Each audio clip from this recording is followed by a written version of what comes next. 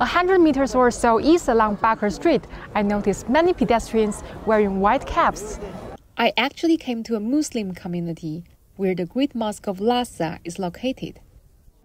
It's said the mosque was built during the Kangxi dynasty more than 300 years ago. It retains the architectural style of East China's Jiangnan region during the Ming and Qing dynasties. What is it like inside? Let's go in and find out. Today is Friday, also known as the Islamic Jummah, during which congregational prayers are held. Muslim men are required to attend the prayers unless they have other duties. Women are given the option to attend. For me, I can only watch from afar because, according to relevant regulations, non-Muslims are allowed to visit mosques, but they are not allowed to interfere with Muslims' activities. Besides, visitors are not allowed to participate in Islamic religious activities.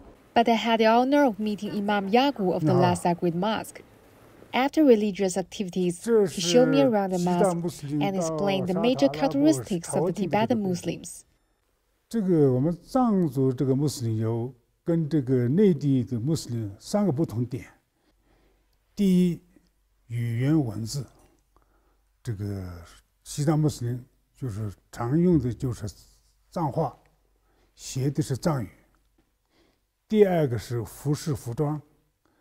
这个特别是妇女，这个穿的是藏装，然后戴的是那个纱巾，包括我们这个男的过节日也好，这一块的话就是穿藏装，然后戴那个白帽子。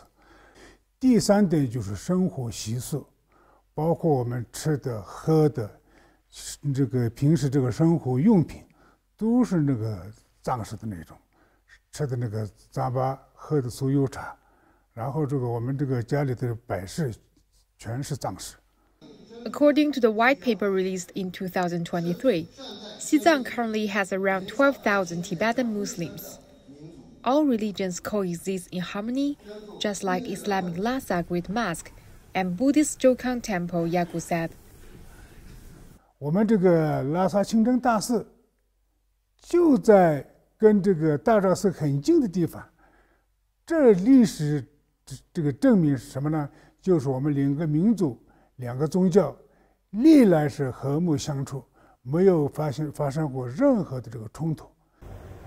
Bidding farewell to Imam Yagu, I was about to leave Lhasa. This old highland city embraces diverse cultures, religions, and ethnicities. I believe I will come here again.